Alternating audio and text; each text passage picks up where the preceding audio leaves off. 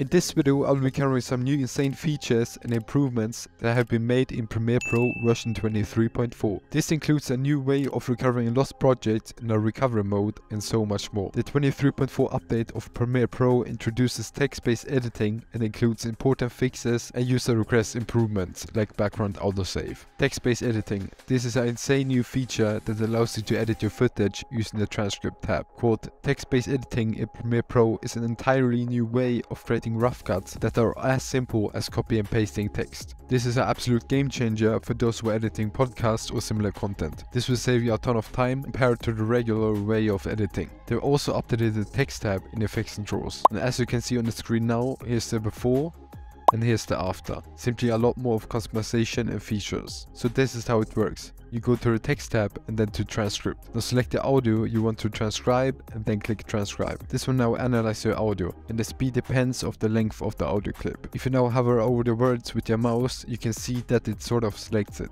Now to remove dialogue from the speech, simply highlight the words you want to remove and it will automatically set the in and out point in the timeline. Then simply press delete on your keyboard to remove it. And as you can see, you made a cut in the timeline. Another cool feature is the background autosave. Quote, the new improved autosave runs in the background without interrupting your work. Backups can be saved in increments as short as 1 minute. So what autosave basically does, it creates a backup file of your project in a folder that you can find if you go to File, Project Settings and Scratch Disk. So if you've been using Premiere for a while, then you probably encountered the save pop-up many times before, which can be quite annoying when you're working on your project. So what they did with this change is that they finally removed the annoying pop-up and make it save in the background instead.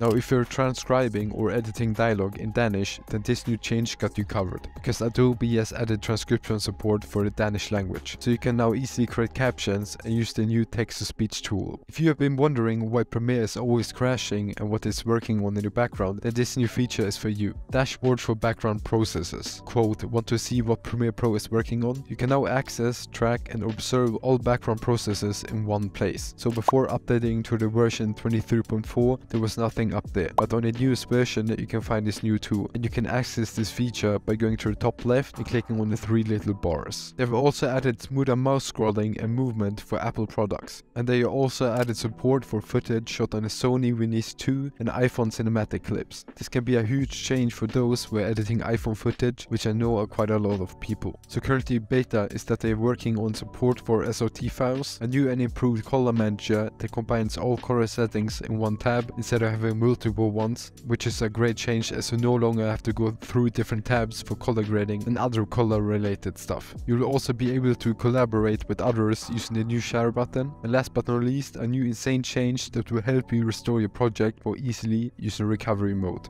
If you like this sort of format where I cover new updates and changes, then please let me know in the comments and I will see you in the next video.